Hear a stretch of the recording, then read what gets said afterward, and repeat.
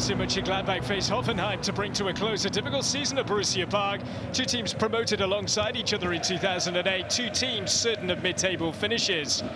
Gladbach with one defeat in the last 8, Hoffenheim without a win in 8 coming into this one.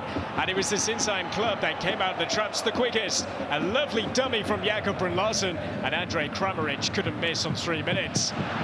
He nearly made it 2 moments after, however, Gladbach then found their stride and levelled on 26. Player direct, but Baumann's parry only into the path of skipper Lars Stindl. It had been a great response from the home side, determined to end a difficult season on a high.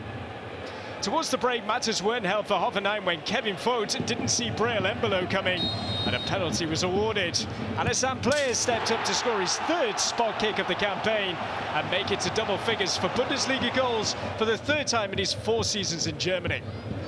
Soon came another for the home side. Jonas Hofmann, a former Hoffenheim Academy graduate, picked out perfectly.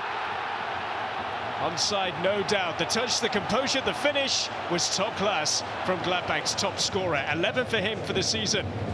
Gladbach having fun in the sun, coming from behind so well, the fans richly enjoying the end of season showing. Hoffenheim, a team who were pushing for Europe as recently as March, crumbled further as the game went on, and Breel Embolo kept off a brilliant move, instigated by Hoffmann's genius pass to find him, and a career personal best in the Bundesliga for the Swiss as his 9th of the campaign.